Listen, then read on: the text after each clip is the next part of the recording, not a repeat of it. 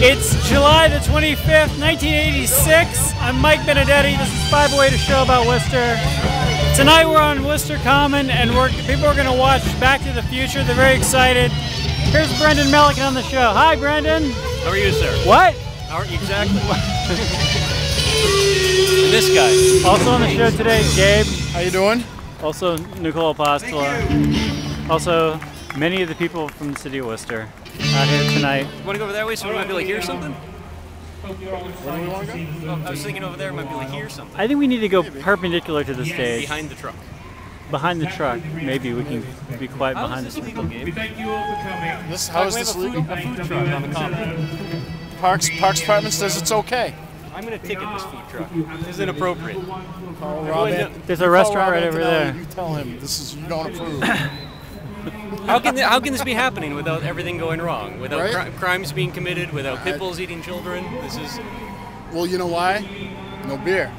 There's no beer. That's not true. I walked by at least 4 dozen people drinking over in the corner over there. Well, they don't. But they've been here since about 8 o'clock this morning. They've been here since 8. The manager actually 9 drives years them in ago. the morning. I smelled a lot less weed walking around here this evening than I normally do on the That's common. my favorite part of the common nowadays, is that there is so much weed being smoked on the common and nobody even seems to care. This is our It's little like, Amsterdam here. well, it's nice though because nothing has changed, right? Like people are smoking weed on the common, nobody's getting stabbed, nobody's beating the tar out of each other. People are actually much more relaxed. They're just mellowing. because they're smoking weed on the common. It's true. It's true. Maybe just an air freshener. There's still some tar beatings every once in a while. What's that? There's still some beating the tar out of people. Still happens. But is it related to the smoking of weed or is it independent of the smoking of weed? I've actually never seen anybody who smoked weed and then start a fight. I don't think it's related to the smoking of weed. It's probably related to maybe other illegal substances, but Relationship problems, I think that's the core of a lot of it, based on what I hear from the people. You're right. Gabe, you're wearing a yellow shirt. Oh, Brian Goslow on today's show. Gabe, there's a star-studded panel today on 508. It's amazing. It's not a panel, the people are just kind of wandering through. Star-studded crowd. Gabe, are you involved in organizing this thing tonight? I was involved in organizing this thing, yeah. What is it? Who organizes it? This is Worcester Film Works. And, Okay. Geez. Now you got to put me on pressure so I can remember everyone. It's like a ton of people in yellow shirts. It's a ton of people in yellow shirts, yeah. Okay. With immense help from Aaron Williams. Aaron is of the cultural something? Cultural Commission. What's that? Aaron Williams, cultural. We're really sorry, Aaron. We don't remember what your job is. I can't hear what you're saying. Trying to remember what exactly. I get Aaron confused with the Worcester Arts Council, but I know Aaron's not on the Worcester Arts Council. Aaron Williams. The Cultural Commission. Yeah, the Cultural Commission. Cultural Commission. Yeah. All right. Yeah. So I think we want to do. We'll see what we end up doing here. So this is Worcester Filmworks is showing a series of films. Yes. Over the summer. Why Back to the Future? Because I got to say, we actually did like a drive-in at our house last summer, and that was like the first thing on everybody's mind was we're doing Back to the Future. Why Back to the Future? Yeah. Do you like Back to the Future?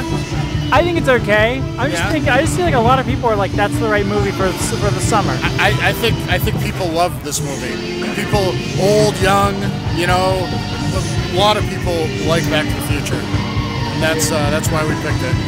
Very cool. Yeah. Well, Gabe, one of the pieces of news this week is that you're not running for city council. No, I'm not. But which is kind of sad because like your logo was so good, it kind of made me realize that like all the other Worcester election paraphernalia I've ever seen is terrible. So we're not going to get to see the bar continue to be raised. Can you get a chance of you selling it to anybody else? Selling it to anybody else? Logo. Is there anybody else in the campaign that has a red beard that can buy that logo? Jim Kirsten could probably do something with that. That's an idea. He could probably make that logo work. I think is there anybody else even with facial hair running? To be honest with you, I don't know anybody else who's running, other than Jim and Steve Buckhalter. Right. And the incumbents. I mean, but I have yet to actually stumble across running at large anyways. I mean, district, you know, some of the people in district races. I have no idea who he is. Tim Bedoin doesn't have a beard though. No, Tim Bedoin doesn't have a beard. All I know about He's Tim a Bedoin babyface. is that somebody came to our house pimping for him, and like when my wife asked, so what does he stand for? The person who came to the door said, well, he stands for the important stuff like arts and culture. And she said, well, but like really, what is it? What are his positions on things? And the guy got frustrated and walked away. So Yeah. Yeah, that's not good. Tim should step it up a notch when it comes to the people that he has pimping for him. Probably, yeah. But he's got a lot of lawn signs out, so apparently that pitch is working on somebody. He's got a ton of lawn signs. Yeah. Him, they'll all get stolen by August. So I've seen a couple by other people, but he's like the one with the lawn signs. That's the only ones that I've actually seen out for at-large, an at-large seat anyways. He's maybe he's pulling a Gary Rosen. He's doing a Gary Rosen. He could be Gary Rosen. He kind of does look like Gary Rosen. Does he really look like Gary Rosen? A little. A younger Gary Rosen. I could see that. Yeah. So actually, you can here. Point him out to me. He's gonna be down here, right? No. If he's here, I will point him out to you. I haven't seen him yet, though. There's a lot of people running for office. Many of whom I don't know who they are. There's a lot of people running for office. None of them are here. All right. Okay. I don't think so. At least I don't think so. Right. I talked to you that had planned on coming down here. That's surprising, but maybe they're just here for the movie, not for the music. Yeah, could be. The movie doesn't start for a while. So. Well, Gabe, you get to play Gary. You get to pull a Gary Rosen today because much as Gary, after he got off the council, started speaking extremely straight and repudiated all of everything the council ever did, basically, while he was on the council. Now that you're no longer running, we're going to ask you, as part of our larger discussion here. Okay. Questions about these are the questions. These are the issues. All right. They're on this little paper here. All right. All the issues. All of them. We're gonna ask all 8 of them. All of them. I think we're down to 6. First of all, how much can you bench? How much can I bench? Probably less than my weight, honestly. But I mean, what's your? Do you know what your lifetime max is? My lifetime max? Jesus. I'm thinking. Make something up, man. 5,000. I actually saw Gabe lift a small Volkswagen off of an injured child once. Like it was during a car accident. How small was the Volkswagen? Well, it was one of the older ones. It was like a Golf, but like not the newer Golfs, the older Golfs. So you could deadlift. You can deadlift like 1,000 pounds. Pretty much. 2,000. With a spotter, 2,000. Not the whole thing. I mean, just like the rear axle off the ground. All right. So this next one you actually have to give us the honest answer on. Okay. Favorite character on The Wire. 5,000 pounds. All right. No. Honestly, favorite character on The Wire. Wow. I mean, I'm tempted to say Omar, but I mean, that's kind of an easy answer. I'm gonna say the Bunk. The Bunk. Oh yeah. The Bunk. Do you have a? Because Omar and Bunk are the two most ethical people on the entire show. Yeah, I'd say so. Bunk is not ethical because he does have a line that he won't cross. That's what I'm saying. It's pretty far along, but there is a line. Those are the only 2 characters that I'm familiar with in the show that actually drew lines in the sand and stuck to them. A stand. Everybody else crossed lines over and over again. Those 2, never. True. All right. What's your position on school privatization? On school privatization, well, education was my absolute weak point. Okay. And it's not something I know a lot about. And now that I have nothing to lose, I could say that my stand pat answer was going to be, I'll look into it and I will get back to you. Okay. So that was that can remain your answer. Yes. Here's the next question. City departments, particularly the police department, have information that can help the public make good decisions about running the city. That information is hard to access, some would say impossible. What would you do to change that? What I would do to change that is simply make it more accessible online. I mean, we've got the technology to do something like that. Okay. And as far as I know, it's expensive, but it's really not that expensive. So, I think some of it, at least, I think that the perception, at least as far as police records stuff goes, is that it's just not what they want to do. They just don't want to make this information available. Yeah, it seems there's a lot. They have concerns with the ways that it could be used. They have concerns probably that it would somehow weaken them politically. There's concerns that it's just expensive for the police to have to go through records and like redact stuff, so they don't want to be doing it on a regular basis. They're not actually doing anything. No, but I mean, there might be some issues there. I don't know. I mean, the way I see it is, why are they scared of all this? The first question anybody with a logical mind should ask is, what are you afraid of? What are you afraid of? What are you afraid of? Exactly. I mean, maybe we should ask the city council candidates this. We could add a ninth question. Which is odd because politicians tend to be the ones who always ask if you've got nothing to hide, then that sort of thing when it comes to like security cameras and more involvement in your life. But they tend to be the ones who don't want to tell you what they're hiding. That's true. That's absolutely true. What is local government's role in regulating the day-to-day lives of citizens, and is there a limit? There's definitely a limit. I'd say the role. I'm trying to figure out a way to put this. I mean, you don't want to infringe on anybody's rights. Okay. Yeah, you absolutely don't want to infringe on anybody's rights. At the same time, as local government, you're sort of you're redefining people's rights as they go on. For example, you know, I don't know, the right to have your pit bull breathe free or whatever. You know, this right here is a great example of this, right? Like, if we look right over there where that person in the red shirt is sitting, there's a bunch of graffiti that was just written on the ground there by children with chalk. If you look over there on the other side of the truck, there's a bunch of people on bicycles. All these things are technically illegal in the city of Worcester, right? On the common especially, there's a sign. But hold nothing, on. There's a sign over there.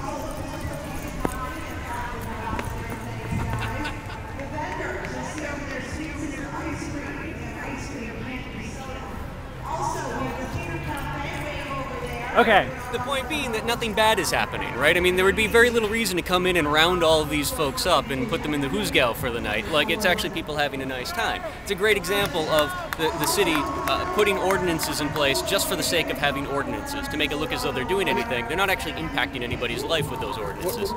What I will say is this, that like there are some things in the city that should be rapidly enforced. I want to point out that the sun is over there, that we're actually getting this awesome reflection of the sun off of this building. It's adding like a natural lighting. It is. Like, so look at the shadows on this man. Anyway. So what I was going to say is people that just let their properties go, just go. Yeah. You know, things like that. Things that really that are a public nuisance.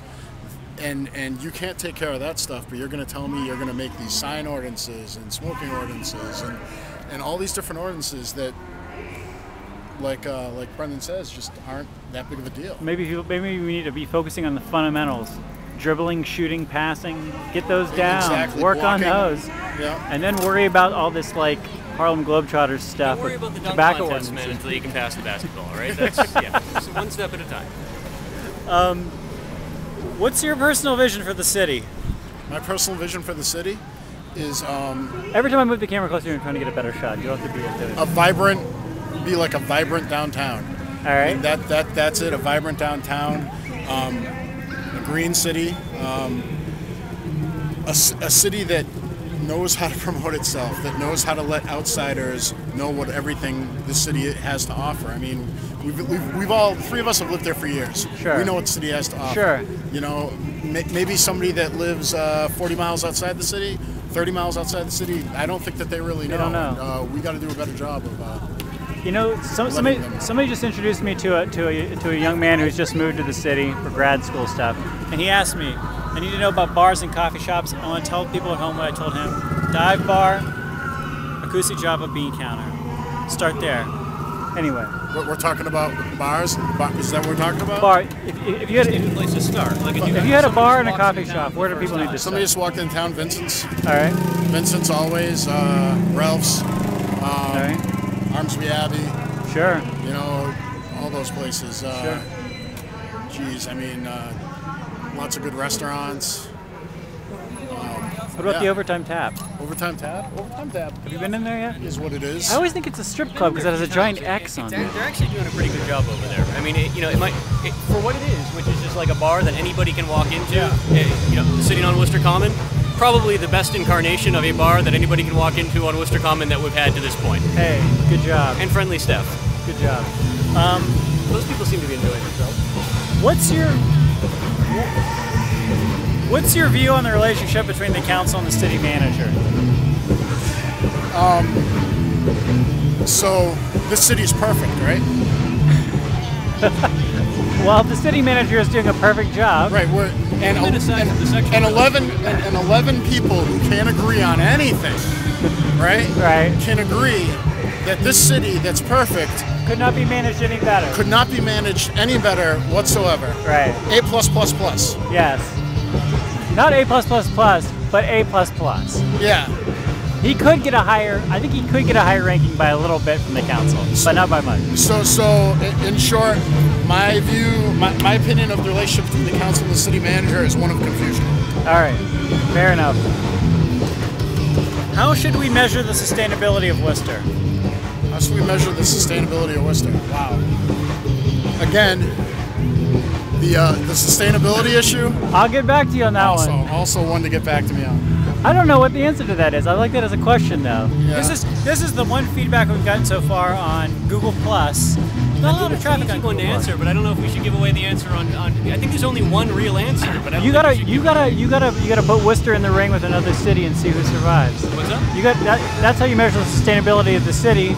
Hard time. No, but see, I think that's the whole point, though, is that you can't measure yourself when you're talking sustainability. You can't measure yourself against other communities because every other community around the world is going to have a different set of tools to actually work with. The only way to measure sustainability is the amount of input that is taking place, like the amount of energy that's being expelled into the city itself and not being controlled by outside forces, right? So I mean, working with what we have on hand as opposed to bringing materials, tools in, right? So I mean, that kind of all we're talking when we're talking sustainability, right? And it's a big rollback to the idea of like mom and pop brick and mortars and what have you, but also just working with local materials when it comes to building, making sure that we're focusing on local labor, making sure that we're focusing on local brain power to come up with and solve our problems. You know, that's another. You're just talking about the city manager and the city council, right? I mean, like, we don't seem to have any problems in the city when it comes to the city council, but they're always chasing out other people's dreams and ideas, right? Like we look to Boston, Providence, whatever for our next greatest thing. We rarely look internally at ourselves and say, what the hell do we actually need here? Let's forget it for a second what Boston's doing or what Providence is doing. What does the city of Worcester need to do to provide a high quality of life for itself? And I mean, politics can be sustainable as well too. Again, in that very realm, not looking far outside, but actually looking within. Churning everything in on itself, and when you can measure the amount of shit being churned in on itself, you're starting to increase the level of sustainability in the city. I hope this band is loud enough that I don't have to edit out your swears for television. There was a snare right when I said that. Okay. This guy gives a good answer, huh? I make all of this up. I don't know if this is the sustainability. People will listen to that and will say, "What the hell? He didn't say anything there." I don't know if this is the sustainability question we want to use, but that's what we have right now. People need to help us with this, though. Like, if you got to use for a sustainability question, because there needs to be something which is a hard question. Like, part of the reason I'm asking these questions, Gabe, I want questions that I don't have to get into like a lot of follow-up questions, and like if somebody just has to dodge the question, like I'm looking for questions which are like clear, and if somebody dodges the question, it's self-evident they're dodging the question. Yeah. If they don't know, it's self-evident they don't know. Yeah. Right. Exactly. It's understandable. This is a good song for Back to the Future. Why do you? Is there people serving food out Yes. there? Theater Cafe is serving food. Do you think any of it's vegan? There is some vegan. There's veggie wraps. Does it cost money? They cost money. Oh man, all right. They will cost you money. I might eat at my house, but good for them. Why do you oppose neighborhood councils? I don't.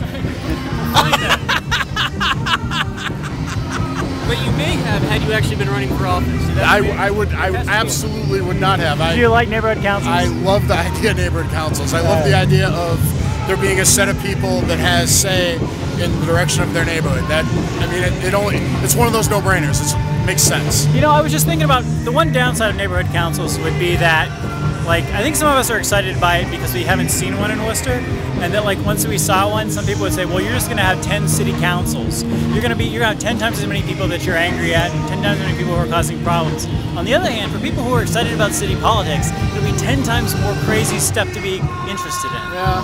I'd like to just point out another obvious code violation taking place. There's a group sitting over there that has an open flame, but whatever they're doing with it, it's totally awesome. They have an open. I think they're playing like cards or something, but there's an open flame on a table. They actually brought their own table. I don't even know, are your own tables allowed down here? You gotta have a permit for tables. You have to have a permit to bring your own table. They have at least 15 code violations going in red Solo cups. This is great. I think they're playing asshole with an open flame on their own table. But they're having their smiles on their faces too. That's at least another 15 code violations for each smile. That's fantastic. Sorry. Wonderful. All right, so where should the city draw the line in taking responsibility for development? Where should the city draw the line when selling off existing assets? How should the city be making its money? What's the correct tax rate for Worcester homeowners? One-word answers. That's question 7. What was the first one again? Where should the city draw the line in taking responsibility for development? I think they should definitely put stuff out there to be marketed for development. Okay. As far as what? As far as like how they're completely involved with City Square, things like that. Yeah, no. You think it should more hands off? Yeah. More market-based solutions. Did anybody paying attention see how quick that Shaw's came down? The Shaw's on Grafton Street. Oh yeah, it's already down. Went up. Much quicker.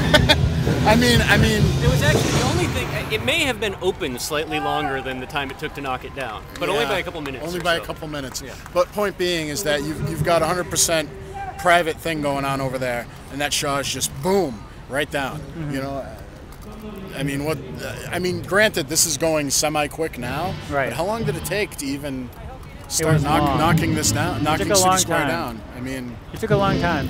I tell you, I don't necessarily.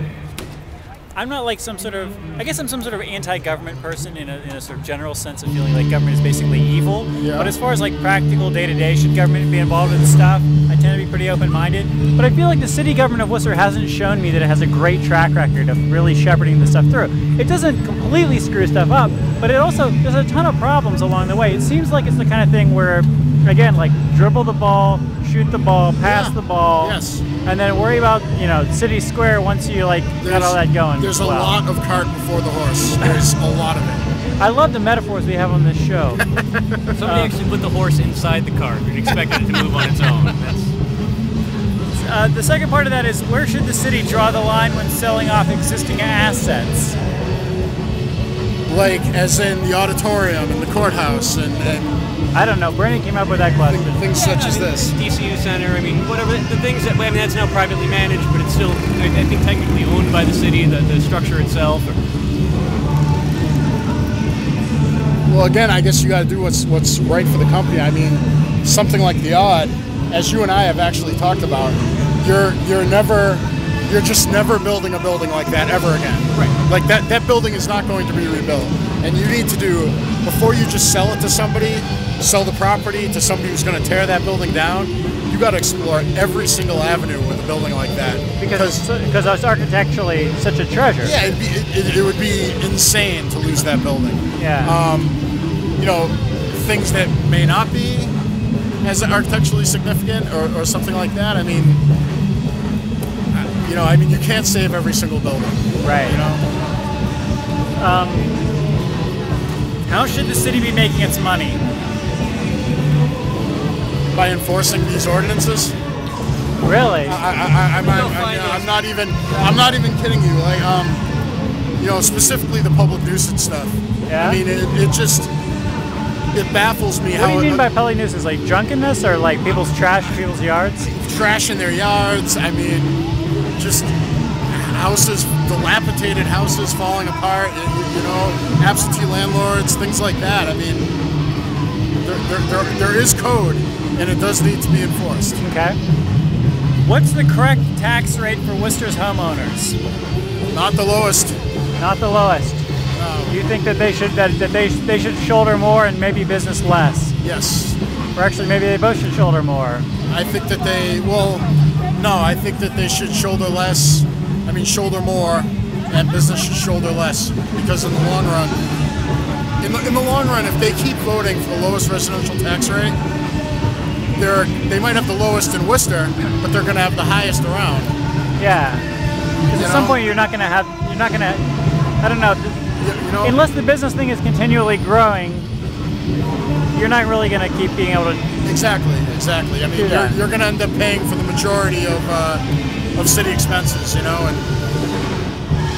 that's what commerce is for. What boards and commissions have you served on? I have not. But you're thinking about it. Yeah, I applied. You don't have to say what you applied to a couple. Yeah. All right. Yeah. Good deal. I'm very excited about this. Nicole Apostola, of all the crazy things she's obsessed by in this world, the one thing she's convinced me of, not that Mike Germain is exciting or anything, it's that people who are like have energy around being civically engaged should be civically engaged, and one great route is to get onto a board or a commission. I want to ask all the candidates this, all the challengers, what have you been on, and if you haven't been on anything, what's been keeping you? I know it's hard to get on some of them, but still, it's like, the only thing that should keep anybody from being on them is the fact, the absurdity that so many of them meet during the day. Right? I mean, it's actually hard for somebody who's employed to sit on a lot of these boards. Yeah, sure, yeah. More cater to the self-employed lawyers and business people who tend to meander into local government anyways. This is a valid answer. I still want to ask people though. I'd never have been on a board or a commission, again, because I have a certain hostility towards the government in my heart, and also because I feel like, I don't know, I mean, I must destroy it from within, Michael. We do a public affairs show. I feel like this is my 2 cents, you know. I don't know. The only commission that I sat on met at night, and I mean, but not all of them do. I mean, and it seems as though some of the more important ones tend to meet during the day, which is very problematic, right? I mean, It's a tricky thing for citizens. very tricky. Cool. Well, is there anything else that we need that you could show us around here? We got about 5 minutes left. We could just wrap up the show now. I mean, just did you get a good shot of the whole? Let's go get a good shot. Where's the right vantage point?